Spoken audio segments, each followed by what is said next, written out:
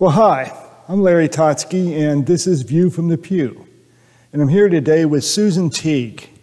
And Susan, thank you so much for doing this with me today. Thanks for inviting me. You have a pretty interesting ministry within our church. You do a number of things, but the ministry I'm thinking about is all about getting things organized. Yes. Share about that a little bit for us. I love to organize things. I like things to be in order. I don't know. Yeah, that's one of my favorite things to do. So I, in my spare time between foster kids, have asked to help organize things at church. It turns out that church buildings can become places of unused items, some good, some not so good. So, and just kind of a haphazard organizational system. So I've had fun prior to COVID going through nearly every closet in the church and rooms and spaces and tidying them up and getting rid of stuff and kind of brainstorming how we could best use the spaces. Our church space is pretty limited and small, but we have a lot of things that we do out of this church. So how to best utilize the space that we have and make the most of it so that the most people can really enjoy the space we have. Yeah, I really appreciate that. I'm one who likes things organized too, but I may be not one necessarily to go and do it. You know, I live through the mess a little bit, and I say, all right, it's time to clean things up. But you, on the other hand, have taken the proverbial bull by the horns. Yeah, I would have to say it's easier to do it somewhere else than at your own home, probably for is. Sure. Yeah, it probably is. Yeah. Well, today, as we come to talk about what Pastor Jeremy's message was about last Sunday, I thought it was really, really timely, given everything that's going on in our world and our lives right now. Yeah, God's pretty awesome that way. Yeah, I think He is, and just to remind people, let me just read the first verse of the passage that was before us. It's from Matthew chapter 6, beginning in verse 25, and it says, Jesus talking, "Therefore I tell you, do not worry about your life, what you will eat, or what you will drink, or about your body, what you will wear. Is not life more than food, and the body more than clothing?" And then he went on to talk about the birds and the flowers and how they don't worry and so forth. And Jeremy then shared that message through 3 points that he had. And the first point that he made was, worry is useless. And I'm interested how you reacted to that point, that worry is useless.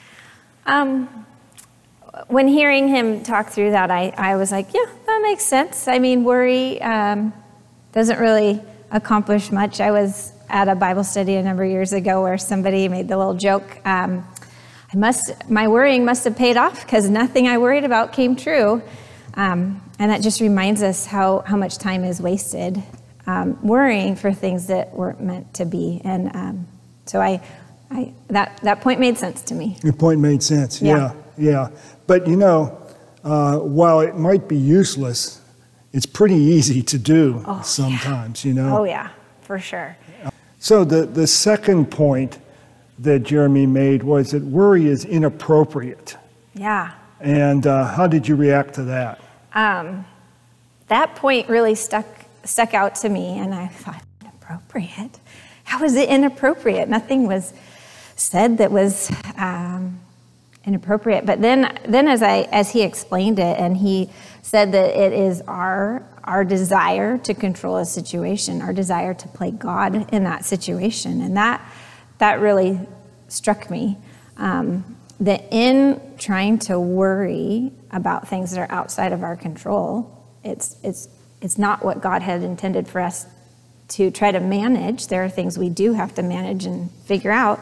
When we worry about things outside of that, we're trying to play God, and that's inappropriate. He deserves all of our attention and all of our efforts. And so That really stuck with me for this passage. That was a new way to think about worry as inappropriate. Jeremy said there that nature speaks to us through creation, and that helps us to process worry. He said the birds and the flowers don't worry. Mm-hmm. They live in the present. Mm-hmm. And God's grace cares for the past, and his sovereignty cares for the future. Mm-hmm. I thought that was really interesting. God's grace takes care of whatever stuff went on in the past. Yeah. And his sovereignty takes care of the future. Yeah. And I'll tell you, there's some future things that, quite frankly, I'm a little worried about right now. And I hope God's sovereignty is on the ball. Yeah. And that it's that high view of God, knowing that as God is sovereign over all things, all creation, all leaders, all nations, all powers, and having a high view of God, knowing in our heart, knowing fully that he has control over this.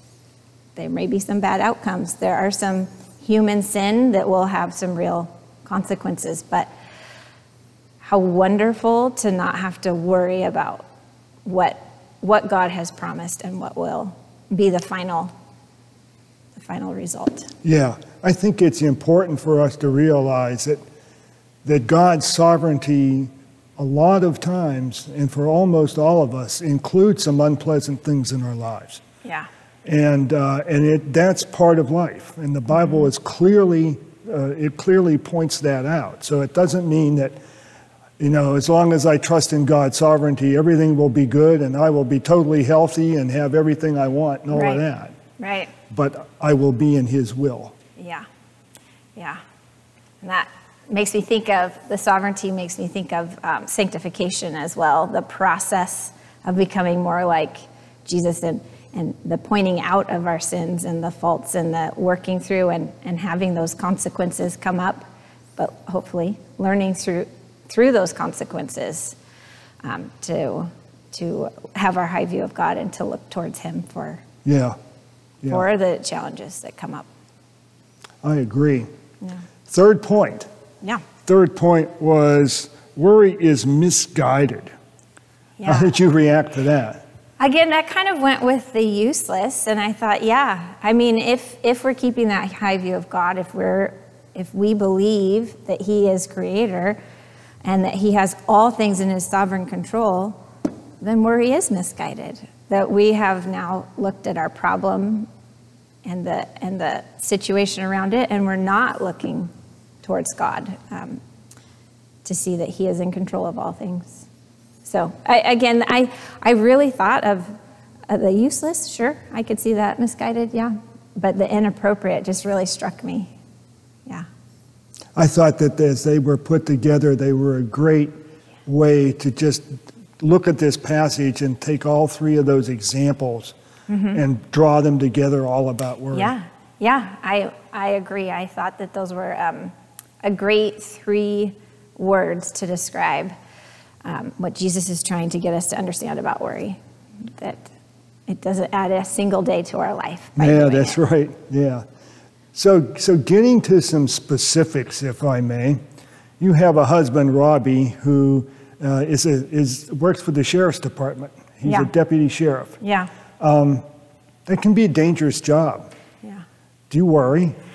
I don't. Many years ago, when our son had just turned 1, Robbie was on his way to work as an electrician and was in a really terrible car accident. He should have died. God protected him, and it was very clearly evident that God had protected him in that situation. I was kind of a sleep-deprived mom. I didn't even pay attention that he had left for work. It never occurred to me that would be the last day I would see him. And I'm so thankful it wasn't. And in coming through that and seeing God's purpose for that, and then as his career changed and he became a deputy and all of the worry that comes with that, I think having gone through that situation before of nearly losing him and seeing that God had protected him, that helps me to trust him that every day that he goes to work, that God will protect him no matter the outcome. I'm not just saying that he's in a perfect little bubble, that nothing bad will happen to him, but I do not worry about him and God's perfect plan for why he's there when he's there. That's really cool. I don't know how the spouse of someone who's in a position like that, and there are tons of positions where people put their lives on the line every day. And if their spouse or their kids or whomever were to worry about them all day, their life would be miserable, wouldn't it? Oh, man. I'd just be a giant ulcer, I'm pretty sure. Yeah, I think so too. Like there's no way to go through that well.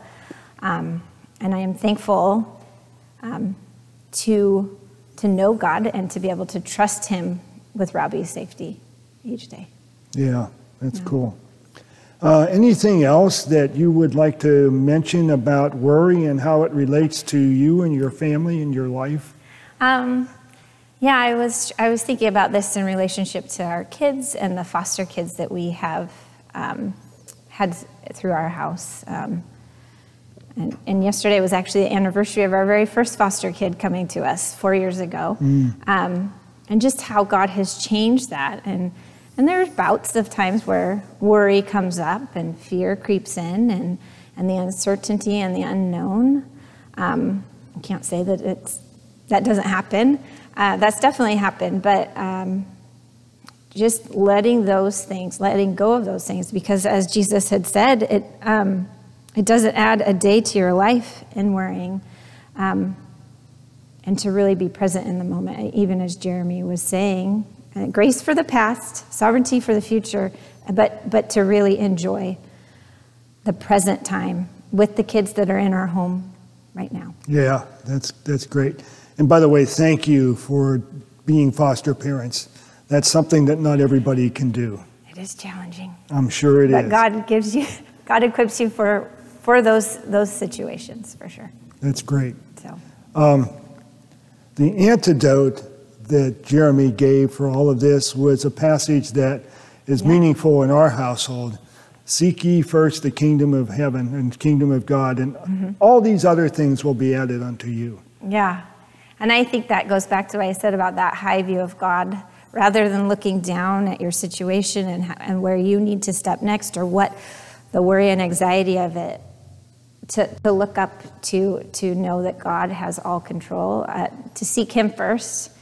You can't worry about those things that are out of your control if you are seeking him first. And so that you can't remove something without replacing something. And so in order to remove that fear, you have to seek his kingdom. And in doing that, you've replaced that space is filled with his kingdom, and all the other things God takes care of. So. And you're living proof.